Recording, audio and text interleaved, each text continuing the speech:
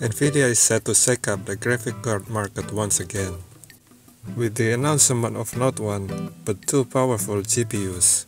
The first one is the highly anticipated RTX 4090 Ti, which promises to deliver top-notch performance for demanding tasks, such as 4K gaming and content creation.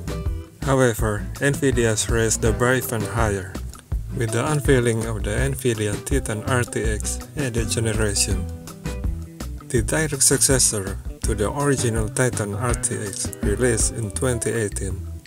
The export and import data in Volsa registered the shipment of a prototype GPU called PG1370000 that heads out to India from the US for testing and validations. At the moment, there's no GPU with a PG137 board, and it is also not the board for the RTX 6000 Ada. According to early reports, the upcoming Nvidia RTX will use the AD102 chip, which is based on the Ada loveless architecture. In terms of technical specification, there are only slight variations in core clocks, memory clock, shading units, TMUs, ROPs, tensor cores, SM count, and RT cores, compared to the RTX 4090 Ti. This may indicate that the Nvidia Titan RTX Ada generation will only be slightly faster compared to the RTX 4090 Ti. The biggest difference will be the amount of VRAM.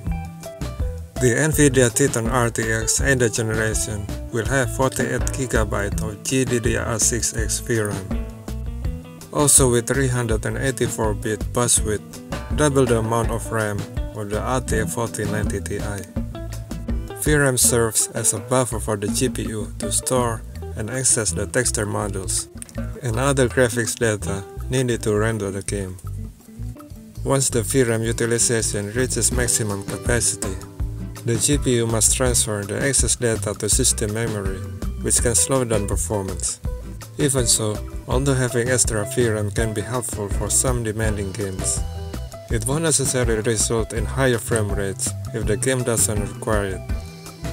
The 48GB of GDDR6X VRAM is more suited for professional and industrial tasks, high-resolution video editing and post-production, 3D rendering and animation, scientific simulation, machine learning and AI, all require a large amount of VRAM in a GPU to store and process high-resolution graphics data. The Nvidia Titan RTX Ada generation has a TDP of 800 watts and requires at least a 1200 watt PSU. Overall, this GPU is probably overkill for mainstream gaming, and it is more suitable for professional users. Thank you for watching, and see you in my next videos.